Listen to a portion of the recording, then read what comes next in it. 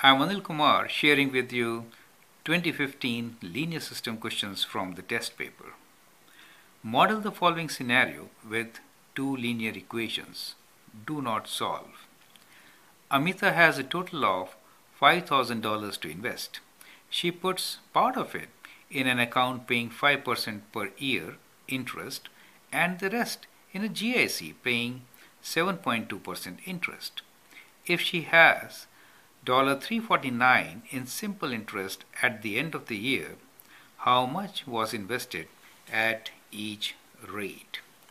So in such a question, you don't have to solve, remember that, but you have to define your variables.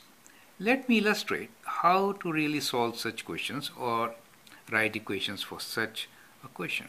So what we have here is $5,000 with Amita, right? So that is the dollar amount with Amita. What she does is that she invests at two places, right? Each paying different interest rate. So the investment is done at two places.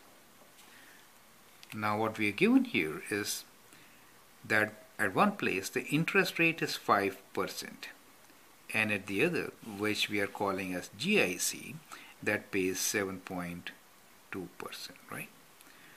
Now how much was invested at each rate, that is not known to us. So let that be the variable. So the amount invested at 5% interest, let that be X, and at 7.2% interest be Y, right? So these are the two variables. So definitely X plus Y is 5,000. So define your variables first. We say let X, let's say $X, be invested at 5% per year and $Y be invested at 7.2%, right? That is the GIC. So from here we can get first equation, that is X plus Y is equals to 5,000, right? Is equals to 5,000. That's the total amount. Now we know that the interest earned in 1 year is $349, right? So what is interest?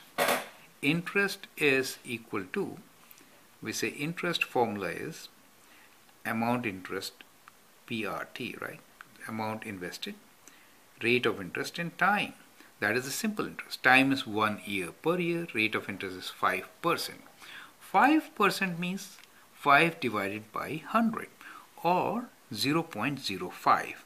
So it would be 5% of X, which means 0.05X.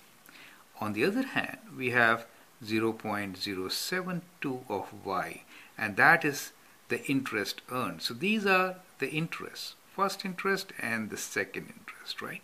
Combination of this is $349.